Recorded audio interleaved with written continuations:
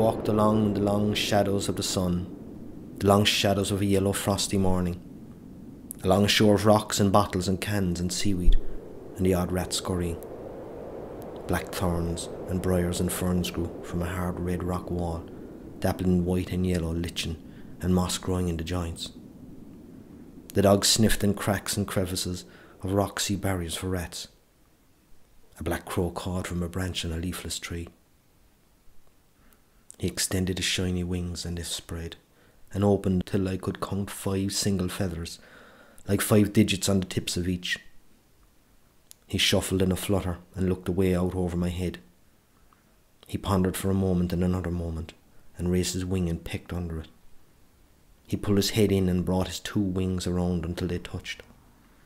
Then he put his head out and shook his body and rearranged his feathers, and his wings sat snug along his body, sleek and black and shiny. I wanted to say that my yesterday was a crow, and a half-blind dog.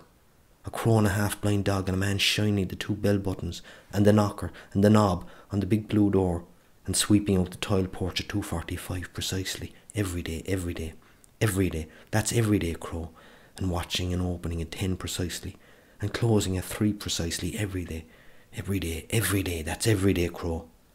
That's prayer, crow. But I opened my mouth and only a caw came out. The sun dimmed the sky, grew grey, and the mudflats dulled.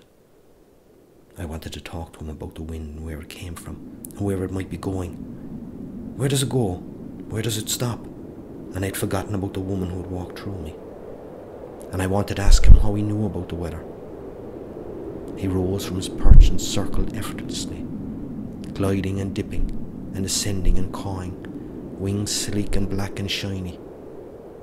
Tears came, big flat drops splatting black down into the swirl pools where the tide meets the river ripples, twisting corkscrew boring black holes down into the bed of the river, churning up dirt and rounding off the edges of rocks, dragging everything into the centre, bringing everything to one point.